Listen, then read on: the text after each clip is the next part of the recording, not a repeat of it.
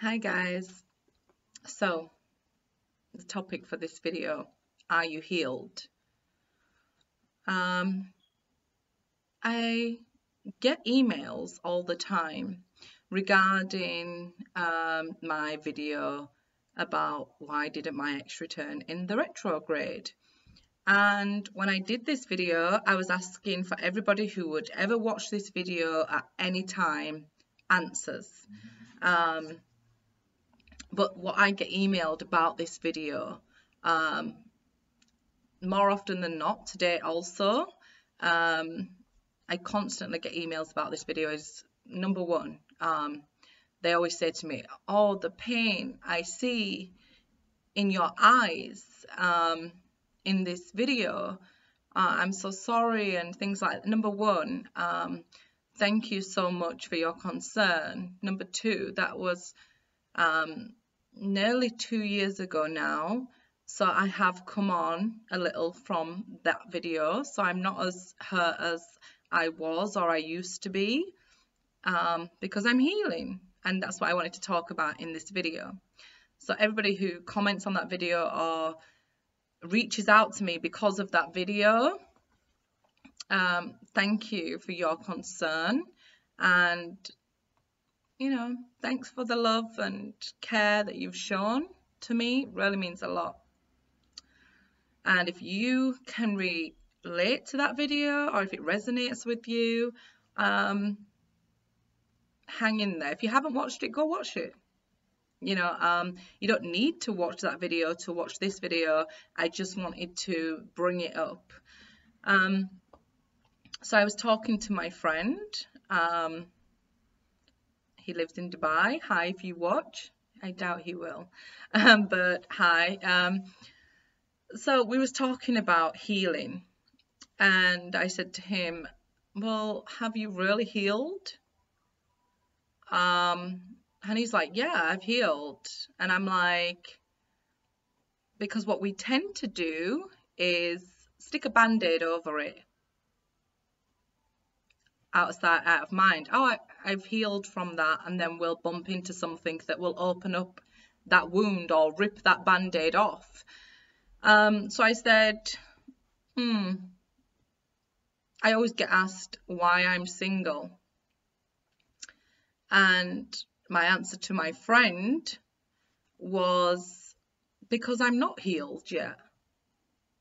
I have a wound, and I'm not trying to put a band-aid over it anymore. I am letting air get to it so that it can heal. He's a doctor, so I explained it to him that way. So yeah, I'm not covering it up anymore. You can cover it up for so long and it'll do a little bit of the healing, but at some point the band-aid's got to come off, and you've got to sit within those feelings and deal with it, basically, to be able to heal fully. So I said, I'm single because I have an open wound. I will date or hopefully meet somebody when I am beautifully scarred, meaning when I'm healed. And I don't feel like that a person who's been broken is any less beautiful than somebody who has never been broken. I feel like they have more interesting stories to tell, more interesting perspectives. So, are you healed? Every time I do a video, the ice cream man comes. It's going to be my new soulmate or something, isn't it, in that van? It's been 2 years and this ice cream van comes round every time I do a video. It's got to be a sign for somebody. So, are you healed? Do you think that saying I'm healed and I'm never letting anybody into my life again, or I'm not interested in love, I'm never going to love again, do you think that's a healed perspective? Because I don't. I feel like you know, once we've healed, it's about we've learned to love ourselves, we've learned to respect ourselves and others, and make healthy boundaries that we don't allow others to cross. So, boundaries. You know, you may say, all the time I had self-respect because I thought I had self-respect and I thought I loved myself, and I think it was from a place of ego, and then the tower came in and brought my ego down to the ground. Thankfully, hindsight, I can say thankfully now, but yeah, I wasn't thankful at the time, let me tell you. So if you're going through it right now and you're like, why would I be thankful? I'm going through all this pain, then you're healing still. You know, your tower's coming down. Let it fall all the way down, because then you can build yourself all the way up from the bottom up. Where's the better place to build from? Rock bottom. At least you're building on solid rock foundation.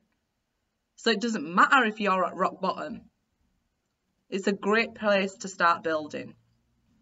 So, yeah, where was I? So I was saying, you're not fully healed if you are saying, that's it, I'm never going to love again. Yes, you're on track to heal because you're learning to put yourself first. And it doesn't mean once you've healed that you'll never bump into that sort of encounter again. We will bump into that over and over in our life. So this is why we need to learn respect and trust and boundaries.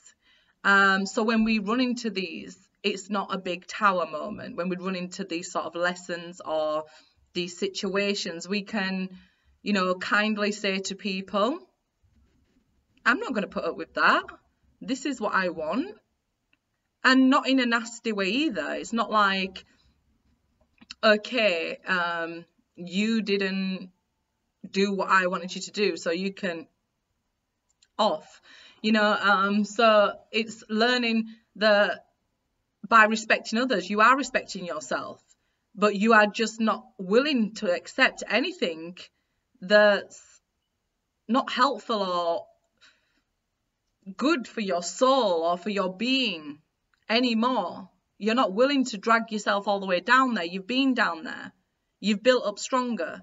So I don't say, oh, I'm fully healed. I don't feel like I'm ready to date, because I do not want to go and be hurtful to somebody else. And I'm not saying I've never have in my life. I probably have hurt somebody before. So I don't want to go cause somebody else heartbreak. So I want to respect others and respect myself, that I'm not ready to go forward and date yet. So I understand that I'm healing. So understanding where you're at in your healing process is all part of healing. You know, because we all get to a stage where you feel like, oh, well, I'm over that person. I'm ready to go on to a next person. Some people may do it within days and think I'm ready to move on. So you soon find that the same situation arises. You get into another relationship and maybe you're submissive. So by submissive, I mean you're extra helpful. You do things to please them. You know, maybe you're feeling like, I don't actually want to do that, but I'm going to do it to please them anyway. Or I'm going to do my best for them always, even if they don't do their best for me. That's not a healthy place to be starting a relationship, or even in a relationship, a well-formed one. Even in a marriage, it's not healthy. It won't last, because eventually you'll get fed up and you'll get sick of it, and in'll come the tower. So, because you're not meant to just be the one giving, you've got to be receiving as well, or nobody's going to be happy. Even if you say, I'm a person who is a chef, so I love to cook. So I'm going to cook in this relationship.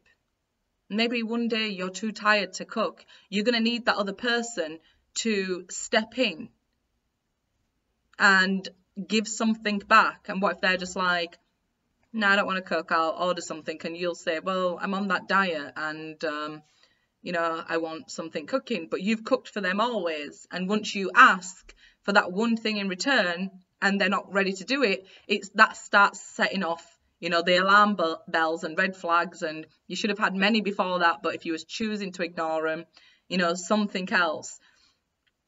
Because like it or not, people in general prefer a partner with self-respect. So yes, it's okay to be helpful and you feel like I'm being loving by doing this, by doing things for them. I'm being loving, I'm being caring, I'm showing that I care about them, because maybe that's what you would like from a relationship. You would like somebody to actually show you, and you just don't end up getting it because you've been the one giving and giving and giving. So that could be classed as submissive, and I just explained that because maybe somebody might think submissive is like the extreme form of it. It doesn't have to be an extreme form. It could just be something that you're doing subconsciously. So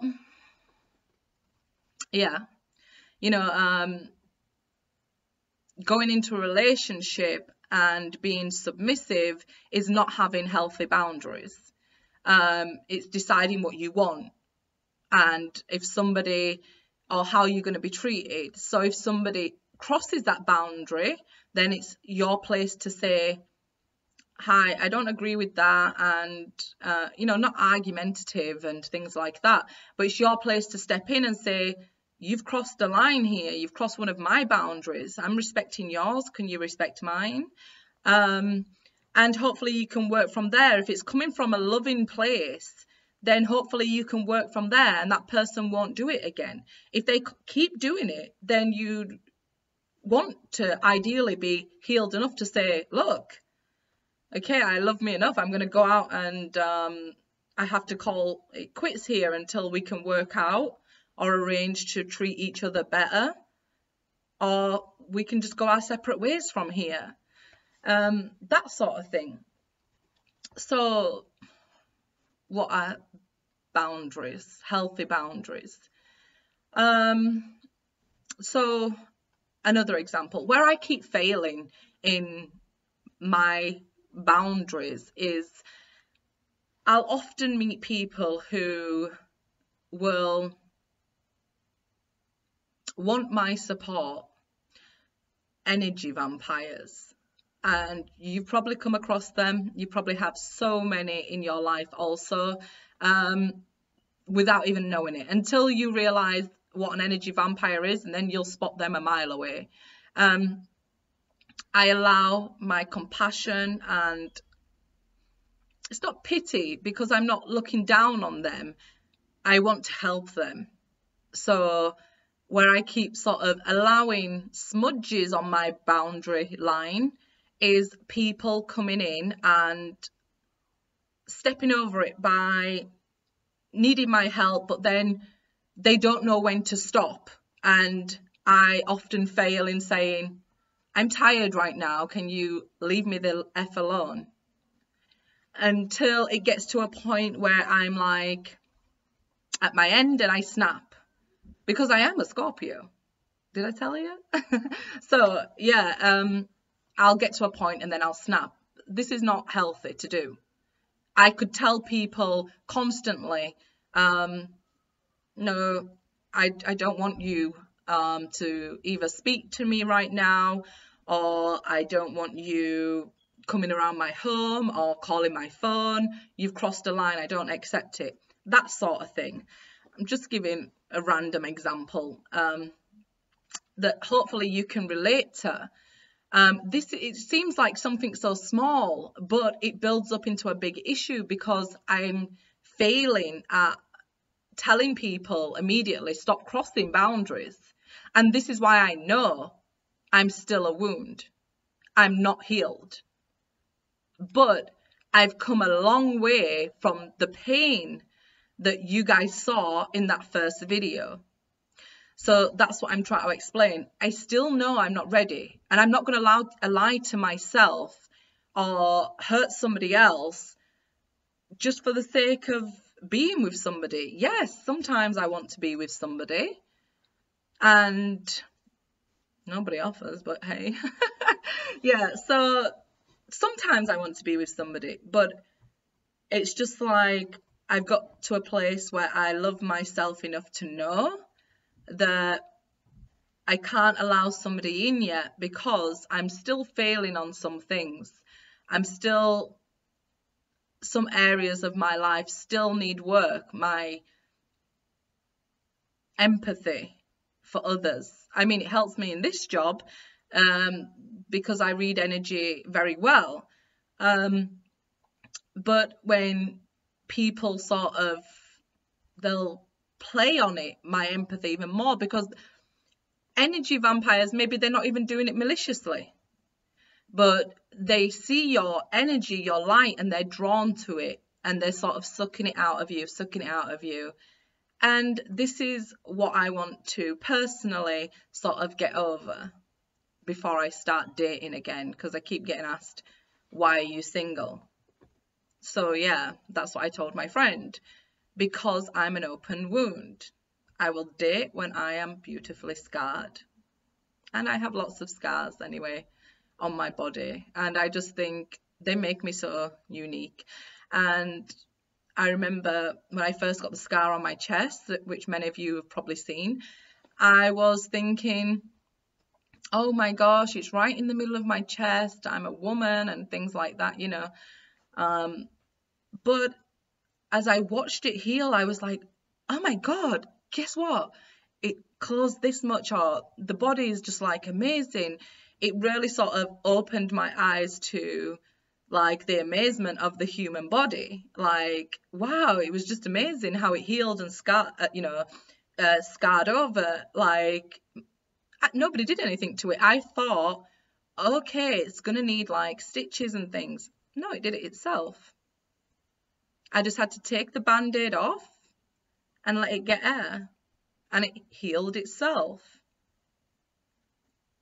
So yeah, just me rambling on. So I often do that, you know, go off on a different conversation. I don't mean to. I try to stick on what was in my mind and what I'm downloading at one time, but I don't.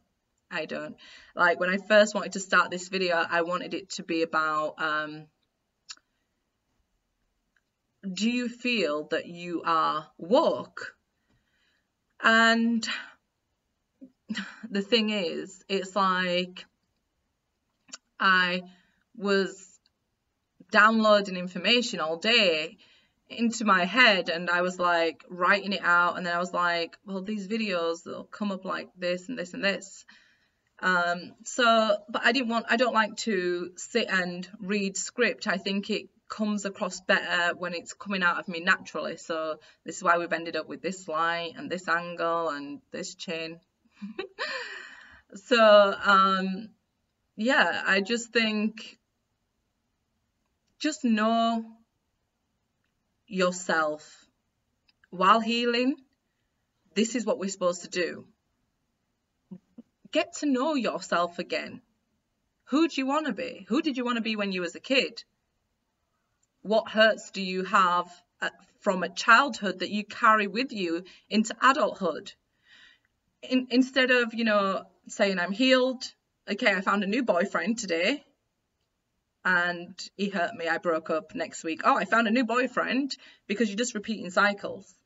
I don't agree with immediately jumping into relationships straight afterwards, because it creates these cycles that we're in where you'll then hurt somebody else and then that person goes on to hurt somebody else.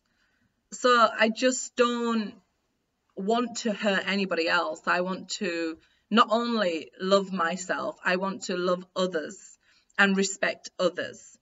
So that's what I'm working on within me. So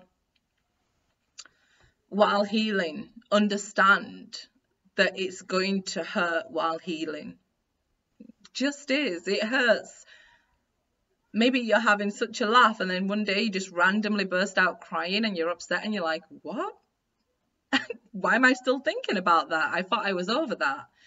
Or maybe you're watching a film and you're happy, you know, you've had a great time with your friends or family or by yourself, and then you start watching a movie or something and boom, you burst into tears, or, you know, you feel hurt. Maybe it's triggered something that was under the band-aid, is what I'm trying to say.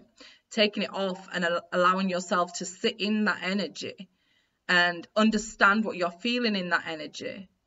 Maybe this time you got hurt by a girlfriend, but say initially the real hurt could have been from childhood. A childhood friend hurt you and left you and moved away through no fault of their own, but you didn't understand that as a child. So when this girlfriend left, it brought up those same hurts and triggered those same fears.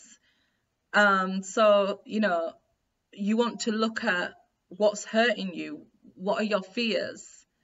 You know, and then look at what your strengths, you know, and what you want to improve and how you would like to be at the end of it, and what you're actually looking for in a partner or in yourself, in a friend. This is what I ask of myself. What would I like to be towards somebody else? What would I want? And then I'm trying to build myself up until that.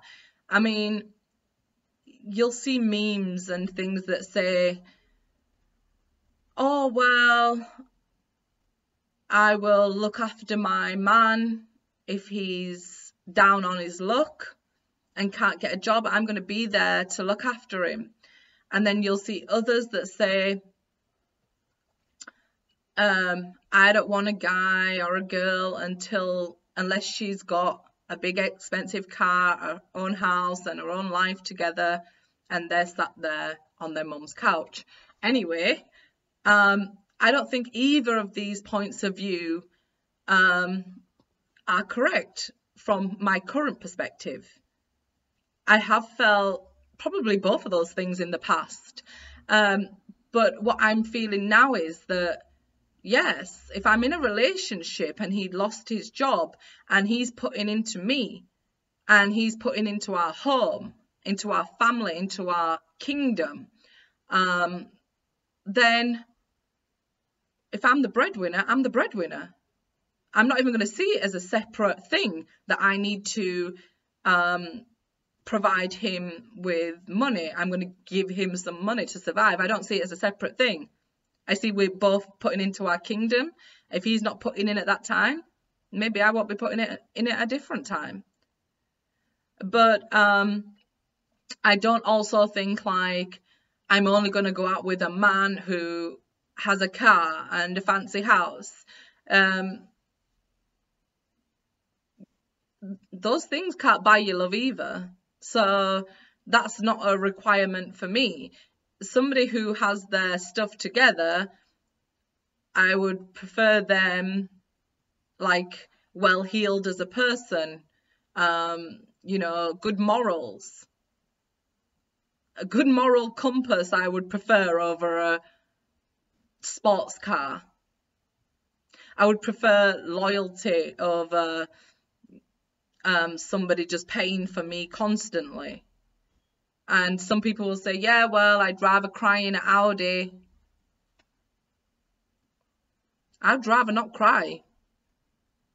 I'd rather be with somebody who's making me laugh, making me smile, making me happy, building a strong foundation for this castle. I want that. So, are you healed? Do you think that you're healed? Are you negative about love, or are you still open to love? Because on my journey and healing, I still feel like I want to love other human beings, and I still want to receive love from other human beings. And I understand there's still going to be people who want to sort of abuse my trust. So, do I think I'm fully healed? No. No. No. I do see that I will get there. I will get there, and I can't wait to get there. I'm going to be happy once I'm there. Once I'm fully healed, do I feel like I will never run into that sort of test again? I do believe it will come up, and it's up to me to understand that my boundaries are in place for a reason. So, you know, this castle that I was talking about, totally made up, you know, it's got boundaries around it, but it also has gates that I can let people in. Because previously, as a Scorpio, when I'll put up my boundaries, I'll put them up so high that nobody can come in at all. But then you're left on your own in there. So that isn't healthy either. So I understand, and my perspective has changed. And without the scar, without the wound, I wouldn't have got here. So am I mad at what happened to me? No. Am I mad at an ex? No. They've all taught me, I think there's a song, what's it called? Like, says something like, one taught me patience, one taught me this, one taught me that. Yeah, probably so. That's probably what happened. I am who I am because of the things I've been through. Not a particular person teaching me anything, but how I'm getting up from these situations, these hurts, these heartbreaks, these wounds. So yeah, I definitely feel like I'm on the right track to healing, and I hope you guys are too. I don't want you to worry about me because that video's from, like I say, nearly 2 years ago. But that was like the downfall of my ego. And if you're healing and you're at a place where you're like, my ex is this and this and this, and you're bad-mouthing them, or I'm never going to love again, and things like that, that's your walls coming up and your ego. So to truly heal this time, let your tower come all the way down. Don't try and prevent it. Don't try and stop it. So you may feel like, oh, I just found out my ex cheated on me, or my boyfriend cheated on me, and now I'm going through this healing. But first of all, I'm going to go out with my girls, I'm going to cheat with his friend, or whatever crazy things people do. You don't need to try and stick a band-aid on it straight away and try and prevent the hurt. The hurt is okay.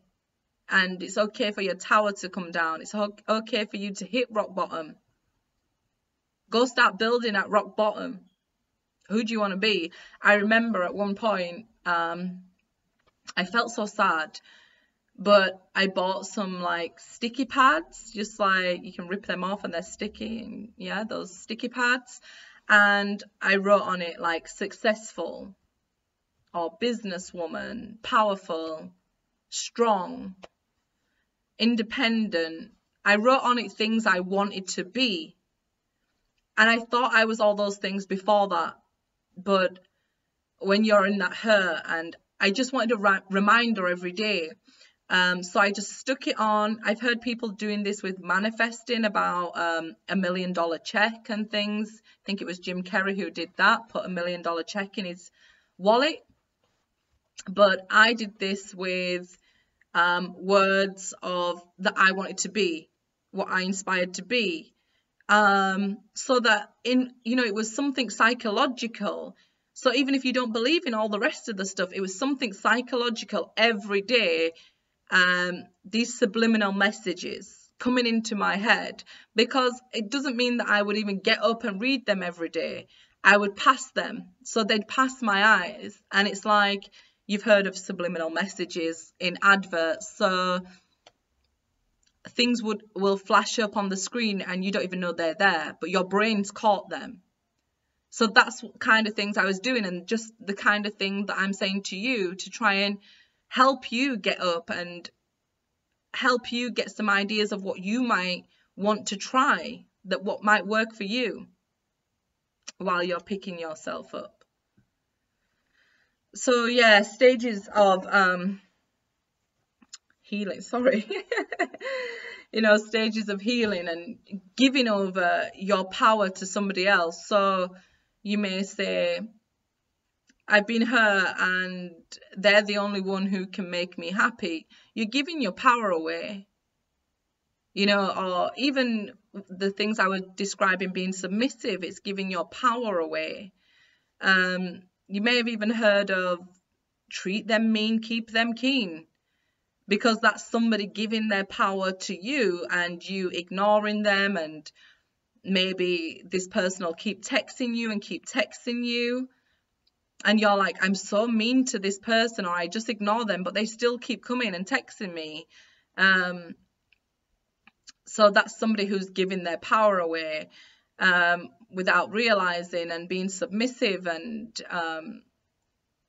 hopefully they think they're trying to be helpful, but they do have an end goal themselves. So yeah, I realized I don't need to try and help everybody in the world, and when enough's enough, say it's enough. Because sometimes I used to just play the fool, and just, if somebody would lie to me, I'd pick it up straight away and I'd be like, okay, and just be like, well, they're not harming anybody, it's just a little white lie and it's only to me. You know, it was like sort of putting myself as unworthy to tell the truth to. Why are you going to waste my time and try lie to me? Why are you wasting both of our time trying to lie to me? I can read you like a book. Why are you trying to lie to me? So, but I used to let it slide. I used to let it slide. And what I'm saying is sometimes I still do. That's why I know I'm not fully healed. Because I don't want to be like to people, stop chatting. Shit. You know, because I understand as well they're on their own path. But it's good to understand that people are on their own path, but you've also got to understand that if they're on their own path and they're trying to pick themselves up too, they need to know that their pointless lies are getting them nowhere with you. So when they come into your house or your energy, they have to step up their vibration, because you're not stepping yours down. And it's just as simple as that. And yeah, that's what I'm working on. And yeah, I'll date when I'm healed. And hopefully that person will say, you know, oh, you know, my scars compliment me, because then I'm a whole person, and I am who I am, but I'm a whole person, and I'm not trying to damage them in any other way. So yeah, that's where I'm at. That's my points of view on healing. Sorry. So yeah, that's that, guys. If you found it helpful, or you just listened to me natter, agree, disagree, let me know in the comments. I'll probably stick something in the description box for you guys.